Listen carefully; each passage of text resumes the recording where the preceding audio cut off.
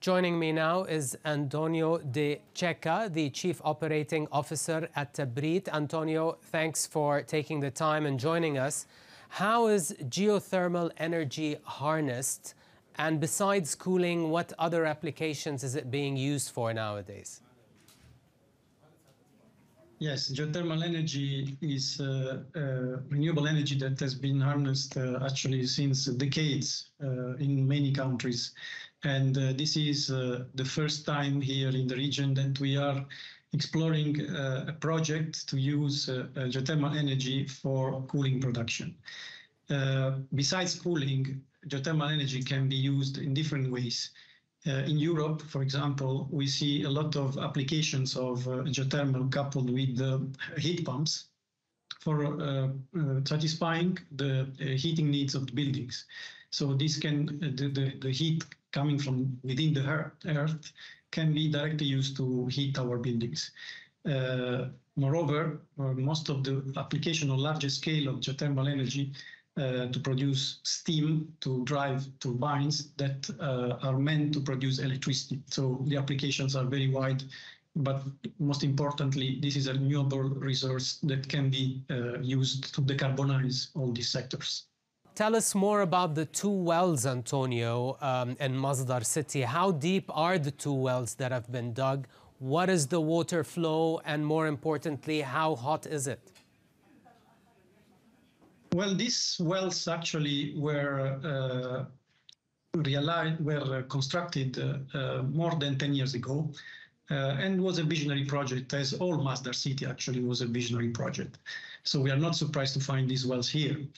But what we did, the wells were built in 2011. We have re-explored these wells very recently with the help of ADNOC.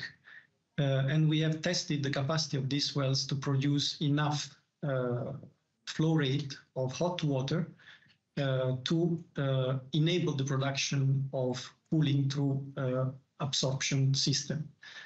The temperature that we are getting at the surface is around 90 degrees Celsius with a flow rate of 100 liters per second, which is enough to supply the hot water needed by the absorption chiller to produce the cooling that we need for our needs. And this amount of cooling will be directly injected in our district cooling system already present in Masdar City.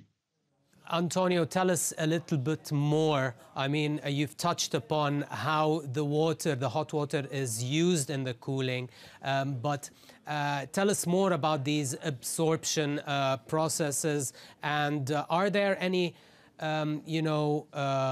operational challenges with this new geothermal energy, and how's it different from your current traditional cooling process? Okay, we start from this last question. How we generate cooling in our district cooling system? Basically, we rely on the energy mix that we have on our electricity grid to supply electricity on centrifugal chillers that are thermal machines that are producing cooling through compression of a fluid. The same way our refrigerator works, basically at home. Now, what we are doing here, we are using another technology, which is absorption, which doesn't need electricity to run, in a way that these machines need thermal energy, heat, in an absorber that is a solid absorbing this heat and producing cooling as a result of this process. So we have to see the absorption chiller as a kind of boiler that is using this heat to produce cooling on the other side. And the challenge with these machines are relatively lower than operating normal chillers, because they don't require a lot of maintenance.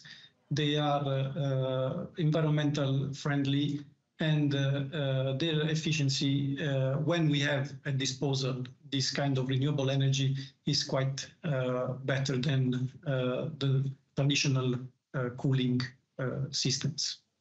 How much emissions can be saved using geothermal compared to your current business as usual? The efficiency-wise, performance-wise, these machines are better than conventional systems. And if we compare with our current technologies used in district cooling, which is already 50%, up to 50% more efficient than conventional cooling system, adding up the system that we are using in this project, we can achieve further 20 to 30% higher efficiency in the process, which means 20 to 50% further emission savings in terms of CO2. As it stands now, what could be the cost per refrigerated ton using these two wells currently compared to your current cost base? And how do you see that cost reducing in the future? As all technologies, there is a learning curve. And for us, this is the first project in the region. So there has been a lot of efforts that we put into this project in terms of not only CapEx, but also in terms of other resources that we need to employ to achieve the results that we are discussing now.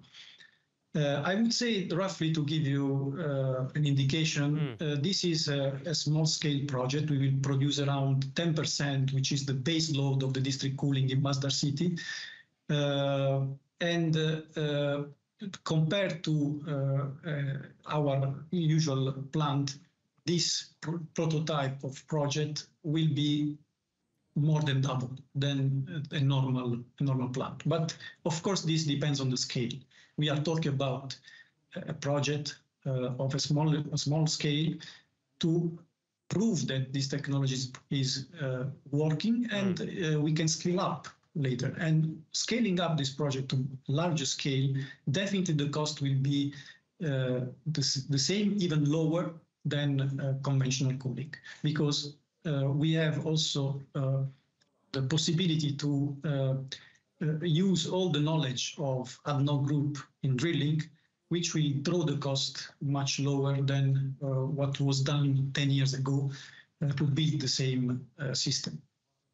On the issue of scaling up, finally, Antonio, when do you expect to see a wider uptake of geothermal energy in district cooling at Tabreed and more generally in the wider region?